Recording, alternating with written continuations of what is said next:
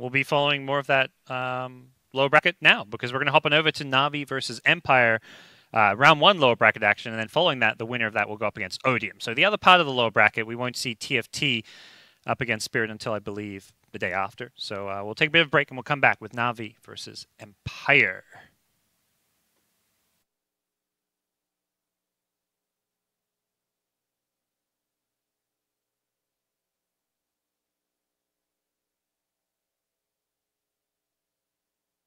Which has apparently started, guys. We're gonna. I'll leave the draft up. We're gonna take. I need to refill my water cup. So we'll be back in like 2 minutes, guys, and start talking about this draft. But we'll leave it up for you for now. We're not even in this lobby. Not a big deal. We're casting from their feed anyways. But we'll be right back. Enjoy the draft. We'll be quiet for now. See you guys soon.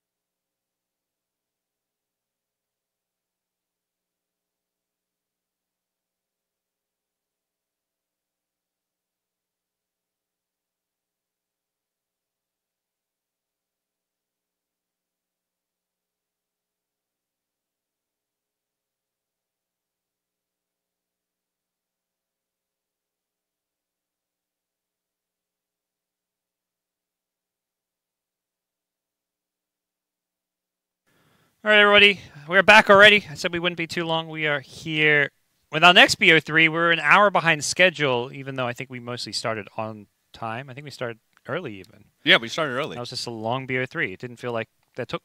I saw the time and I was like, oh, it's 9 o'clock. That was just 3 hours for a BO3. But no, that was 4 hours. Game 2 and Game 3 stretched on a really long time, right? Yeah, I mean, but we saw a lot of refresher shards and whatnot, so there was at least, yeah, I think 2 60-plus minute games, then, 10-minute breaks between games. Drafts take 15 minutes sometimes, maybe. It adds up quickly, You scheduled 3 hours for a BO3 because typically they do last less than 3 hours, 2-0s easily, and even a 2-1 will often go 3 hours, but no, not the case here. And NaVi Empire, before we get into the draft, how have these teams looked? I mean, they're both in the lower brackets, obviously had losses. Okay, so NaVi has looked better than they looked in the qualifiers. I will give them that. Maybe that is in part because who did they play? Sorry, I forgot already. Was it Team Spirit or something?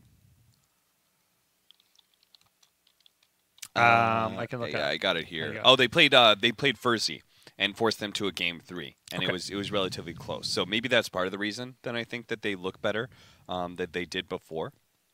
It's because obviously I valued Furzy pretty highly. Yeah, and NaVi did win the minor qualifier where they had to be pretty tough competition. Windstrike, Espada, all those, basically everyone except for Furzy and VP. So all those consistently good Spirit CIS teams were in that. In the games that they lost, though, well, You know, I always hate calling out a player like on a loss, but the player who really stood out in my head was Magical. And the reason I mostly feel bad about that is because he's already has a lot of people giving him shit because he replaced Dendy. So no matter what, you are pretty much always going to have somebody hate you. Even if you're like the best player in the world, there's probably somebody out there who hates you for replacing Dendy. So, but to be honest, his performance did not look very good in their losses. I felt like he could have done a lot more with. So one of them, he played a Quad Spikes Invoker, and he moved around a lot, but his rotations were not successful. And I don't know if it's because like he just didn't have a as good of a read on the game as someone like Thompson had on his Quad Spikes Invoker, but he from there just fell off pretty quickly. Okay. Like he actually did not because you don't go Hanamitis on that build and stuff, he actually became relatively underleveled, and then from there, like the rest of the team just couldn't really do enough. Blizzy, or sorry, not Blizzy, Chu and Crystallize, I believe, for me personally, are the rocks on this team. I think they both perform really well. Chu looks like a great up-and-coming support. Not sure where he came from, but he looks great. And Crystallize is honestly the person that I think NaVi, if I'm going to hold on to any player, as I reshuffle and shuffle and shuffle, I'm going to hold on to Crystallize. Yeah, I imagine NaVi looked at their past year where they had their ups, their downs. They had some moments where it looked like promising with a new roster. And like, okay, where do we start? Yeah. Do we keep anyone? If so, who's the most important? And yeah, I would definitely agree on Crystallize there. Empire looks like just a young CIS team got put together, and they do have some promising talent already. Seiyu is new. I believe he's kind of new to competitive Dota. This is his first, as Purge put it, this is his first roster, he's the first time he's on a team with a wiki page.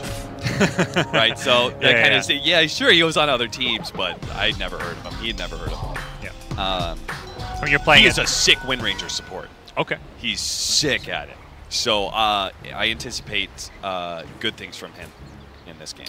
Great. Well, we are into our first game. It's a Drow strat from NaVi. Drow Storm with a Nature's Prophet. Will be a support Nature's Prophet, but still benefiting from that Drow aura early on.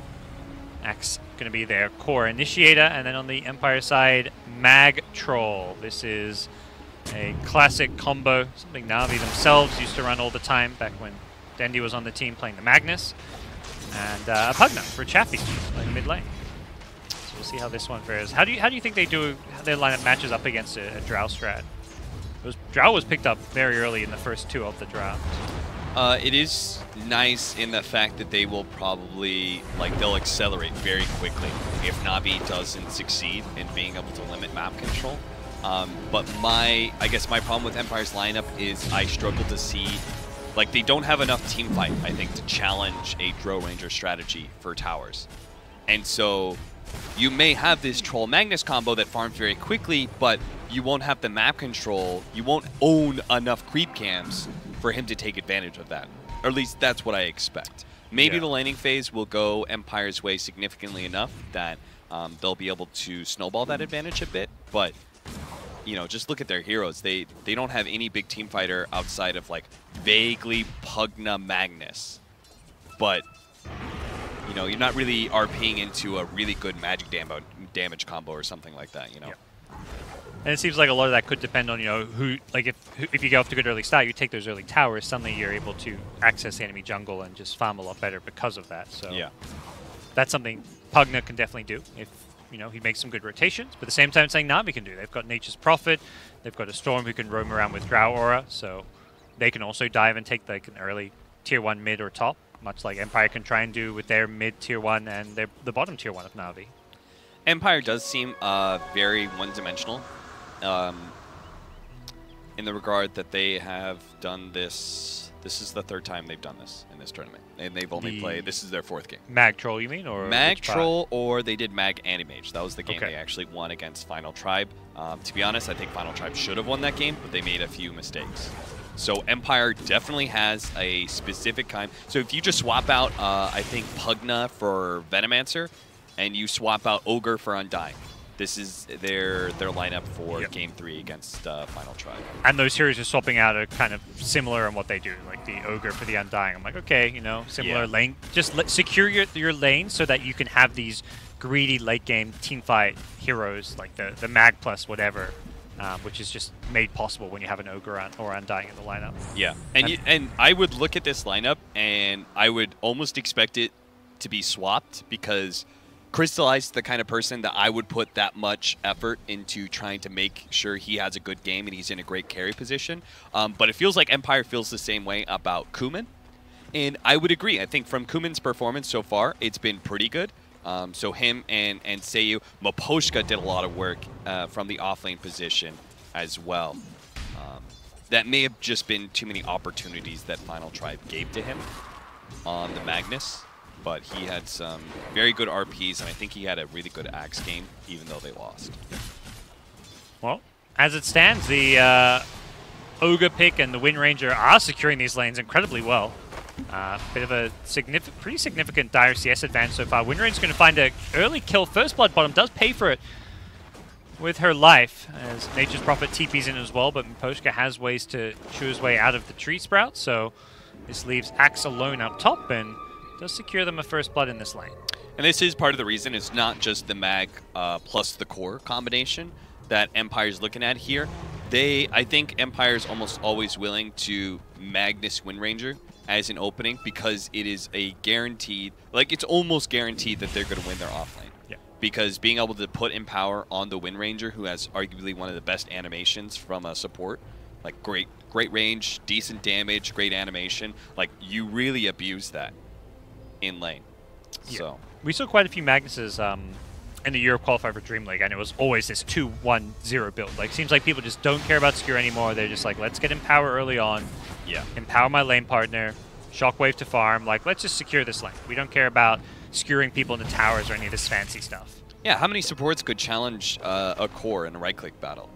You know, that's just usually not the case, but the Wind Ranger is able to do it to the Draw Ranger because he has better damage and he has Wind Run. So as soon as the Draw Ranger turns around to try and push damage back, he Wind Runs, gets a couple more shots in, backs out, scot-free. Drow has 13 last hits so far in this lane. That is the struggles of versing this dual lane with the Empower. Elsewhere, Storm doing well mid, but Axe is also not having the best time up top. He's pretty even on CS with the Troll, but hasn't been perhaps the dominant lane they were hoping it to be. Ogre doing what Ogres do best. Constant ignite harassment if possible. The Troll's nice against the Axe just because he can play range form for the game, but later on this Axe is like he's a great anti-carry, and in that regard he's always good against these heroes you try and funnel a lot of farm into. Looks like Senego's going to die here, as Kuman should be able to finish him off with the range Axe form and go right back to CSing. Hold on, we got a red line on stream. I gotta fix this. Oh, beautiful. Viewers, I apologize. There's just a red line. It was like a random red squiggle on the stream. Somebody had been whiteboarding on XSplit, I don't know. Huh. I'm not sure. We fixed it, guys. Oh, that's right. Rob would occasionally circle the monkeys whenever they would cut to the monkey show. Oh. Maybe I accidentally clicked on there or something. So. Yeah, it could be. All right, we're all good, guys. Just calm down. By calm down, I mean I apologize. Crystallized eyes again. Yeah. I saw it when the camera was on, so I thought it was just something on the camera shot, and I was like, okay, that's fine, I can ignore that. It turns out it was in-game as well. Crystallized 2 is down here, so he's having a rough time down bottom. Yeah, they actually just... The creep wave was kind of close to their tower on the side of Empire, and they still just like dove all the way into the tower. Main's going to be slowed down here. Looks like Blizzy with a Battle Hunger might be able to run him down. Main's going to get back to the tower. Blizzy gets one more shot in, but it's still not enough. He survives thanks to the Tango. Around 15 HP was all that's left. We've got a nice stack here going on from Seneko, so he's both winning the lane and stacking up this hard camp for Blizzy to take advantage of as soon as he has that Vanguard. And that really helps any of these Axe players, because the Vanguard slows down your blink, but it's necessary for you to have a game later on. So it really helps if a support stacks for you, so you go from that Vanguard immediately into a chunk of net worth that that you can start looking at that Blink Dagger a little bit more closely. Is this kind of where you expected Navi's draft to be at this stage? Like that they would just lose these lanes, or? I think they should lose bottom. I think they should I mean, I guess Troll is supposed to, like, Troll would be really good against Furion, right? Every aspect of that. Like in melee form, you have Whirling Axes, you can stay range for him and fight him if he tries to right-click you. So I guess it's not too surprising that that lane is actually winning rather than losing at all. See a recap of this gank down bottom. Nice little shackle shot there. And then the mid lane matchup, Storm Spirit versus Pugna, is hard for Storm Spirit. Yeah. But he's doing okay. Like he's behind 9 CS. It's not like there's a massive difference between these two right now. For sure. That's the one lane that's perhaps going the best for them. Blizzy, his woes continue. He's going to get chased down, and that's his second death of the game. NaVi's early game being pummeled a bit here. We're going to have to see maybe Storm get active and start rotating early on, particularly around when Drow hits level 6 so he gets that bonus damage, because as it stands, things are falling apart a bit here. Looks like that stack is gone, so I wonder if the Axe cleared it before he died. Hopefully. I don't really see a way of Empire doing it super fast. Yeah. Imagine that was him. He hasn't got that great of a net worth. He's just sitting around the 2.2k mark when Wind Ranger is. Yeah. So really struggling, as the Wind Ranger has a pretty good time so far, at least. So it's definitely a game that, while Storm Spirit rotates to bottom lane, trying to secure the Drow Rangers lane a bit more, they really need the Axe to come online as fast as possible. His Blink Dagger timing is most key because he's the only playmaker on their team, really. You don't want Storm Spirit to be running around trying to get you kills at 15 minutes. That's just not what a Storm Spirit really does. He needs to take a lot of time to farm for himself so he becomes that late game carry. And Drow Ranger, so many times in these games, is just a laning liability and then doesn't really have a whole lot of effectiveness going into 15 minutes. So Axe is your only guy you're going to be able to play around. And given that he's maybe rushing, well, he's going to commit to the Vanguard before the Blink. I mean, if you're talking about Axe coming online, normally that's the Blink Dagger, which could take some time to actually be there. So it may be a little bit longer before he really has that full impact here. They are looking for a kill up top on Ogre, which they'll get. We'll get the Troll here. That was a lot of mana and resources being spent to get that kill, and while that's going on bottom lane, it's like the tier 1 tower was claimed. If NaVi can get this top tier 1, they'll perhaps feel a little bit better about committing all these heroes up top. They are also, of course, securing some of these bounty runes for their team as well. You know, seeing that the Axe didn't actually pick up his Vanguard, what they may have done is rotated the Wyvern up to the top lane and done the Cold Embrace clear of the hard camp stack. Yeah. And maybe that's why the Drow Ranger died earlier with no, like, I didn't see a Winter Wyvern on the screen anywhere. So maybe that's why his support wasn't around for that. We'll see. I got it on screen. I'm going to check it out later. Okay. Chappy at mid, getting jumped on. He's nice and tanky on this Pugna right now. The stat items, the bracers, the treads, everything he's got just make him a lot harder to kill. As Miposhka does deny the tier 1 tops. That's a decent chunk of gold that NaVi were perhaps hoping would come their way, being denied at this stage of the game. Makes a big difference for them in their timings. Nice insta-bash from Troll as he gets cold. Magnus has a skewer as well, and they'll bring Blizzy down with ease. NaVi down 4k gold just 11 minutes into the game. He's got to pick up that Vanguard.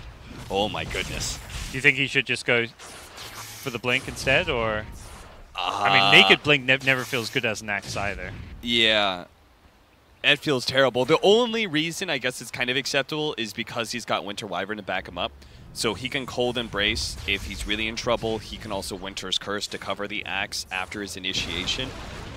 But I'm just looking at these situations where he's getting right-clicked by a Troll, and Troll has pretty fast attack speed, so he's hitting like 6, 7, 8 times, and a Vanguard like will increase your HP, your effective HP, by a lot. Yep.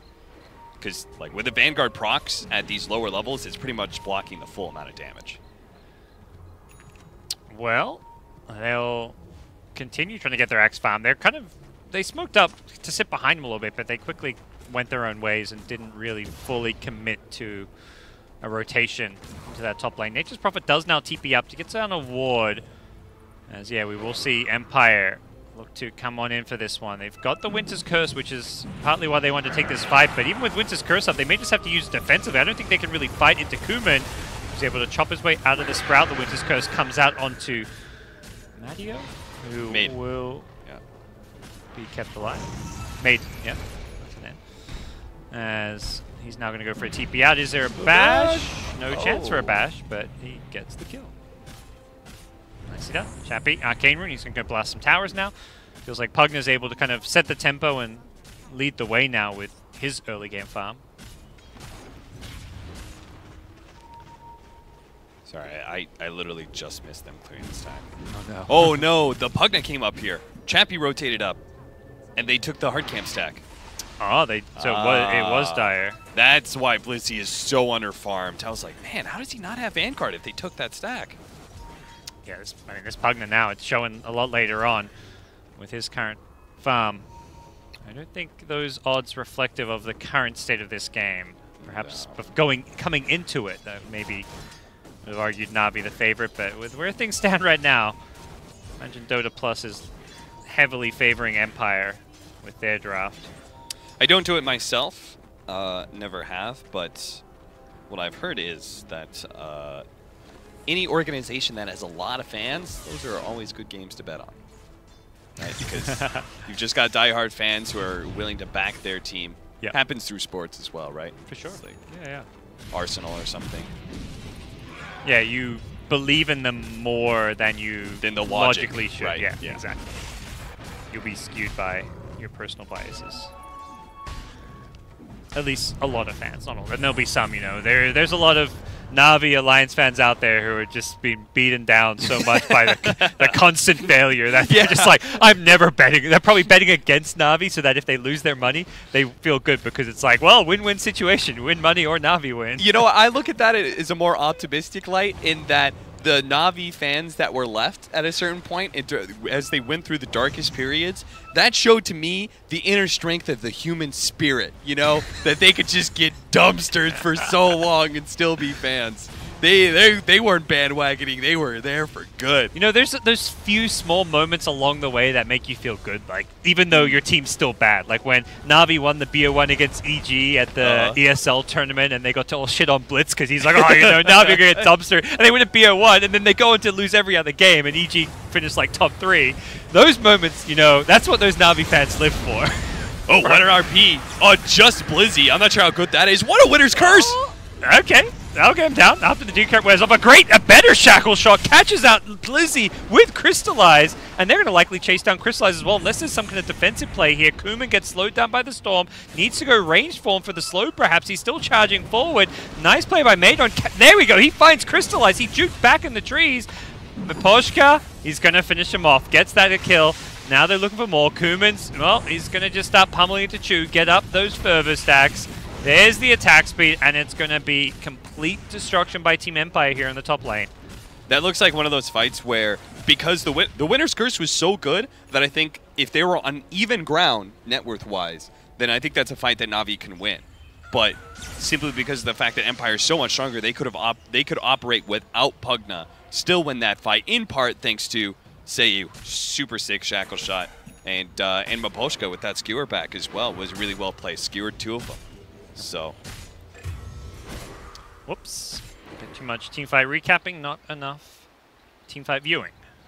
As Saniko gets called out, I believe that was warding mission, maybe.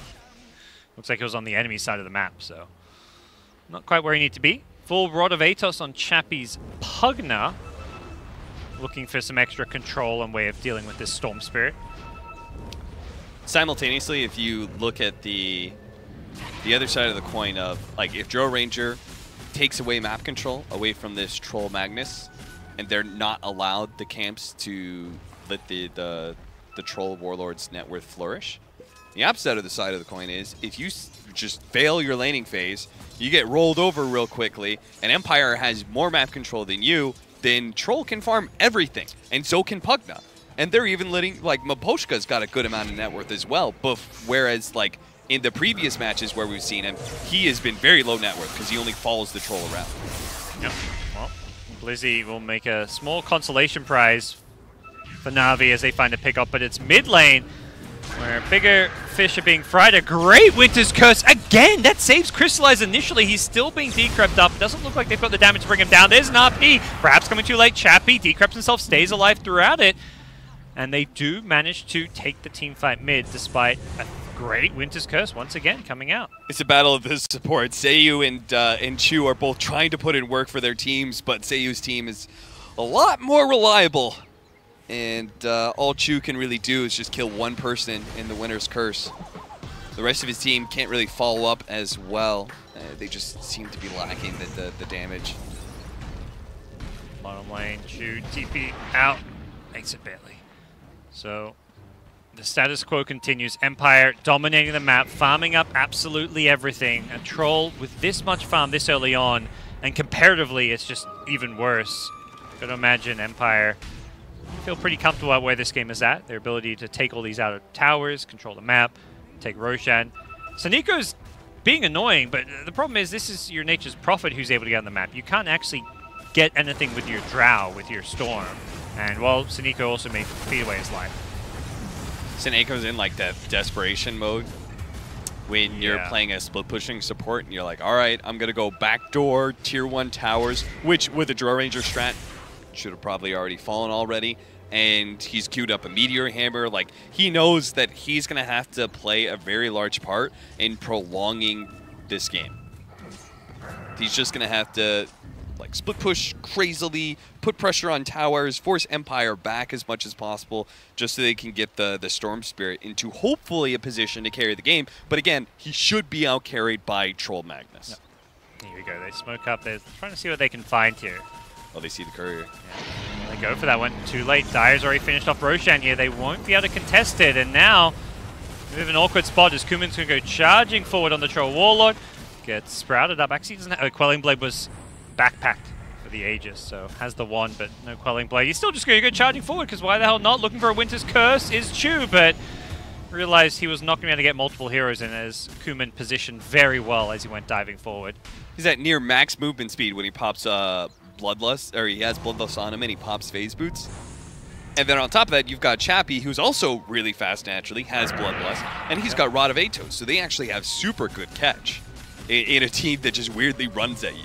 Normally, it's abilities that give you this, like, really good catch mechanism that doesn't allow the enemy to retreat, but Empire just, honestly, they're just so far ahead. Shackle. Could have canceled the TP sooner, but he's like, I'm going to line this one up. Yeah. We kill you with ease either way, but this way looks nicer. He's got to make himself look good. It's like Dota 1 when you can type dash hook accuracy. It's like, I work on my shackle accuracies. There's some stats website out there somewhere that counts shackle shots. Kuman got very low here in the mid lane, but he's got the Aegis, so he's not particularly afraid. And Blizzy, uh-oh! Miposhka skewers himself onto the high ground. I don't think he needed to go for the full style points there with the cliffing, but, he's up there. As with any rising Empire player, at the end of the day, Seiyu's spot on this roster is just a tryout for a Virtus Pro or a NaVi. So, he's got to make sure he looks as good as possible. Love you, Empire! That's a depressing way of looking at Empire success. It's more individual success. They are the original, academy or youth team before China was even doing, newbie youngs and whatever else. eHome Luminuses. There was Team Empire. There was Empire Youth. The real NaVi academy team. Or, like you say, more VP academy team these days. Some pretty good players you got on that roster there. It'd be a shame if someone poached them away from you. Yep. 8-20, 14,000 gold lead on a team that has better late game. There's not a whole lot to say about this game unless Team Empire, just trying to go high ground or something like that, and all of a sudden that gives NaVi some sort of ground to work with. Because right now, all you're going to see is just these desperation split pushes from Furion, hoping a hero isolates itself so they can get an Axe, Storm Spirit pick off on somebody. Denying double damage runes with your life. Sure. Why not? This is... we talked about it earlier when the mega creep's gonna happen. There's those games where casters like, it feels over pretty early on, then drags a bit. This may be becoming one of those games. Yeah. That game, I was actually totally okay with them defending versus the megas. It felt very winnable. This game feels less winnable than the game against megas, but yeah. And they've only taken a tier 3 so far. Yeah. It's pretty desperate. Really need that blade mail on the axe. So as he makes these rotations, I know he wants the pickoffs on these heroes, but he's got to find a way to be able to farm neutrals as well, because the blade mail is essential for being able to kill this troll. Yeah. Nice. If they ever can. Dodge. Doesn't get caught by it, but they're still in these trees here. Will they be caught out here? Blizzy. Miposhka, you're not wondering about that? You're not worried about that missing tree? You're not gonna go see what? He's cool with it. There's no lumber industry in this game. Maybe he doesn't even realize. I feel like yeah, I wouldn't realize that. oh, Blizzy dodges the call. Kuman nicely microed once again. He's going to look to right-click down Blizzy. Doesn't succeed in doing so. Instead, he's beating up his buddy Miposhka, who gets the Yules off, dodges those last couple right-click attacks here. He's still alive. He's being healed up by the Life Drain. Storm couldn't finish him off either. They nicely keep themselves alive. The Winter's Curse now on cooldown, which may set them up to go high ground. Great save by Chappie. I like how Empire is still playing like really disciplined in their control of the map. Like, they took that tier 3, backed up. They're going to systematically take out the shrines. There's still plenty of gold to pick up on the map. I assume that this is also going to mean they're going to wait until the next Roshan before they go for the first lane of Rax. Scotty is a big upgrade as well on this troll. What's happening to the sound? Oh yeah, when sometimes they show the replay, they stutter the sound. Maybe it's like some ever so slight slow-mo thing going on. Yeah. Well, things look pretty poor for old NaVi here in game number 1. He's showing that this troll Magnus can do. So Nico, he's trying to throw away his own life for the greater good once more. Gets a tier 1 tower, but Empire are actually only going to get range Rex here. They lost their creep wave and they have to fall back, deal with the split push. While you guys are waiting for game number 2 to start, since this game's close to over, go on over to WePlay.tv/codes and enter that promo code. You can win some good stuff. Just imagine, like, Sineko's taunting while he's taking the tower. And the reality is, like, you know how, like, Furion, he waves his arm around and does that little dance? He's like, guys, come gank me. Come kill me, please. Don't kill my base. Yeah. Kill me instead. Stop pushing, please.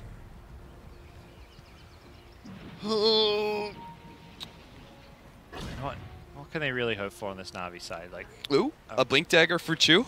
Like, he's the only one killing people on Navi, so that's use Empire's helpful. Farm against them. That's obviously something Wyvern can do better than most. Axe can also do it with the Blade Mail. Yeah. They've got heroes that benefit from Troll getting more farm. Yeah. It's like the like the infinite scaling strategies where you've got like Legion, Duel, or Silencer stealing intelligence, stuff like that. This is the anti-infinity stack. You just turn damage around on the enemy. You need like Darkseer. Who else can do it? TB, Reflection, I guess. TB, yeah. Yeah, Darkseer, TB. Venge's her own teammates with the illusions up. I don't know. Morphling, you don't get their items. You can just turn into their heroes. But well, we'll see what they can do. It seems like just split push and cutting waves right now. It's even this Axe Blade Mail, it's like, okay, theoretically it's a problem, but Troll's even itemized for it. Like, going for this Satanic, having lifesteal against the Axe Blade Mail is a good, like, pseudo way of not getting destroyed by it. Magnus has a Yule Scepter. If you do manage to get Satanic off, you're going to heal up all that damage you inflict on yourself, and he's tanking up 2 with the Scotty, so yeah. He's not going to die. He's going to be able to just get cold and kill the Axe. Yeah. But it seems like Empire played safe. They took just the range Rex mid, likely waiting for that next Roshan. If anything... Man, I can't believe they're really trying to get a pick off instead of just going for that melee Rax. They are serious about securing this game. Yeah, I think they're just respecting the Winter's Curse a lot. This is like,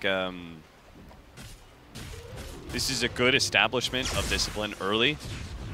Whereas like Furzy, for example, they certainly had games in their hand and through their over-aggression and such, kind of throw away the leads. They select the opposite.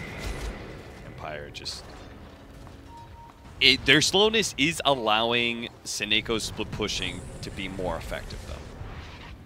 Oh, yeah. Right. As you are taking more objectives and you really haven't lost that, like, anything significant yourselves, like, melee racks is the first, like, big win. And surprised to see that Empire hasn't done that yet. Blizzy is still working on the Blade Mail. Oof. He's Yeah, pocketed the Ring of Health that was supposed to go into the Vanguard, has sold the Stout Shield. I don't even know if it's still worth it necessarily. Certainly not, but I don't know. I don't know what's better. Like, you go for like something bigger that's like a halberd type item against the troll. For me, it's more like, I don't care how bad the game gets, like, you should have been able to find the farm to get your Vanguard. Yep. You should have been able to find the farm to get Blade Mail by now. This game He's just so focused on sitting on the side of the map and trying to get those pickoffs that just aren't occurring because Empire aren't really splitting up. Poshka finds Seniko. And that'll be a kill. Can they find the heroes up top? They're pinging up there. Are they going to go looking? Looks like they're TPing out. NaVi. Oh, Chrysalis. He's just hoping for the best up here. I think he's like, I could TP, but I might be able to cut a wave 30 seconds from now if he stays longer. He cuts the next wave?